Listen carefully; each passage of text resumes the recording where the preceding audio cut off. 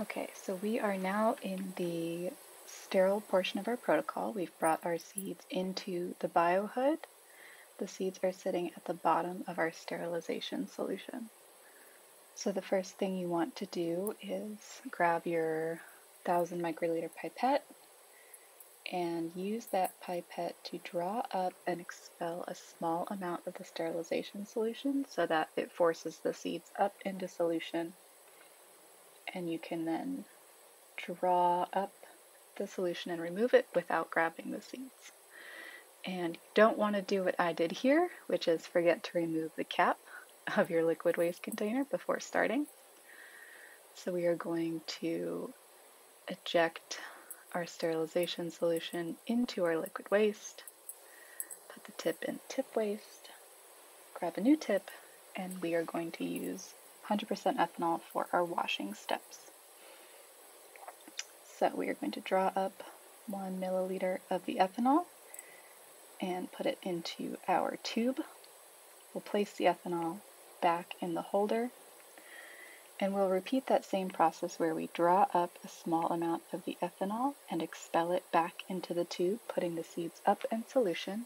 And we're going to tilt the tube to a 45-degree angle so that the seeds will rest on the side of the tube and we just draw up the ethanol. We're again going to switch our tips and repeat that process 2 more times. So drawing up, ethanol goes in the tube, you draw up a small amount, eject into solution, the seeds go up, they're resting on the side of the tube, and we're drawing out the ethanol.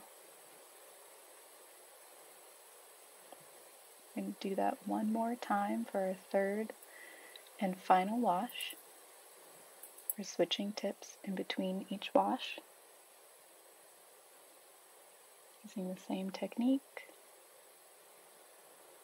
keeping our tube at a 45-degree angle, and drawing up the ethanol while leaving the seeds in the tube. And now for your last step, you are going to switch your pipettes to a 100 microliter pipette,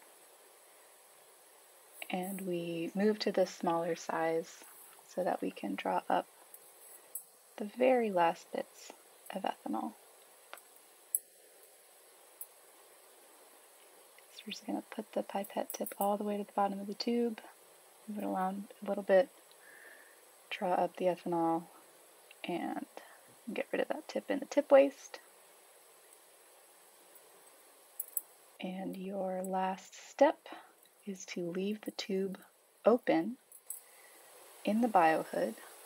You'll place it in the labeled rack and allow the seeds to dry for at least 3 hours.